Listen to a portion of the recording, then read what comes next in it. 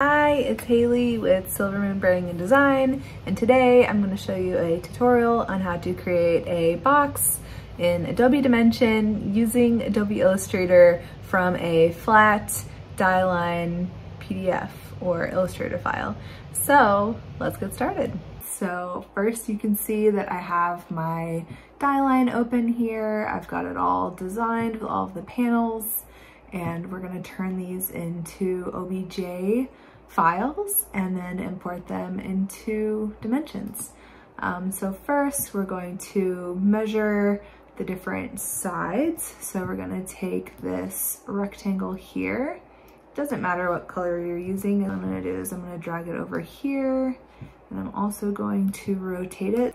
And instead of doing a revolve, this time we're going to choose extrude.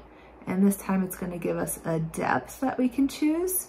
So the depth is going to be this angle here. You can see that the measurement shows up there and the width is 6.25. And come back here, and in this depth column, we'll put 6.25. Boom. So that's a pretty easy way to make a box. And we'll add the flaps over top and kind of simulate the flaps. Dimensions doesn't have to be exact like a 3D CAD model. You can kind of play with the illusion of lighting and texture. So for this, that's going to be the base of our box. Now these flaps on the side are the tricky part, right? Because they kind of overlap, and I had to make a little paper model. So I always think it's important to print out your die lines and use the X-Acto knife and get arts and craftsy with it, just so you can see how these panels overlap. It's important when you're designing, but it's also helpful when you're making a 3D design because you want to make sure you're replicating it as close to life as possible. So this side is very interesting. You can see I was afraid to put any graphics on it before I printed it out because I wasn't quite sure how everything overlapped. So you can see here, we've got this shape and these panels that kind of tuck in somehow or tape down. The other side is completely flat, so that's easy. But this side, we're gonna have a little bit of a hard time figuring out how to make that happen. But we're just gonna go for it because we gotta make it look convincing, right? All right, so what we're gonna do is we're going to take these shapes here. I'm gonna hide that menu for a minute. And we're going to trace these panels. So just kind of go over top of it here.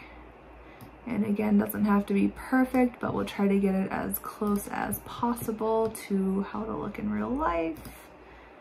And if you already have the shape as a die line, then you can just copy it. But since mine, they're not connected shapes, I got a comment on my last video asking why, if you have different paths, it's creating like 5 different objects instead of just one. So it is important that the shape is connected because if you slice and dice it, so I'll just do a quick example here. So for this knife tool, if you just created 2 objects, so like that's a separate one, and you highlight them both and come over here to revolve, it will treat them as 2 different shapes, no matter how you slice it. They're just gonna be different. So if we back it up and we make sure that we don't have that sliced, and now we hit this extrude button, now it's one shape. So you can either hit Command J to join those shapes, or use the Pathfinder tools over here to combine shapes, but you'll want to make sure that your shape is one path together, and that's how this tool works.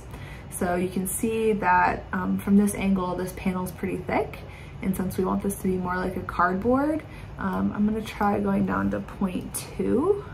See, that's still too thick. So what about 0.1? That might be okay. Let me try 0.06 just for fun. And you can use these tools down here if you wanted to get a better look. I still think that might be a little too thick, so I'm gonna go to 0.04. And I think I'm happy with that. You can also adjust this within Dimensions. So it's not a huge deal if you don't get it right away, but why not aim for perfection on the first round? So, all right, so that's that panel. I'm gonna drag it over here That's the top panel. And just because I've already created this box, I know that this bottom panel is also the same dimensions, just flipped on 180 degrees. So I'm not going to redo it, but if this was a different shape down here, then you would have to recreate it. But you can see that they're the same.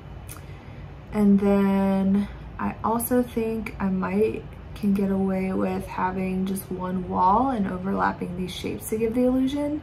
But for the practice of this exercise, let me go ahead and create this one as well. So I'm tracing this shape just to get it as close to reality as possible. All right, since that's traced, we'll drag it over here and we'll do the same thing, click extrude. And since I knew 0.04, I think was what we wanted before.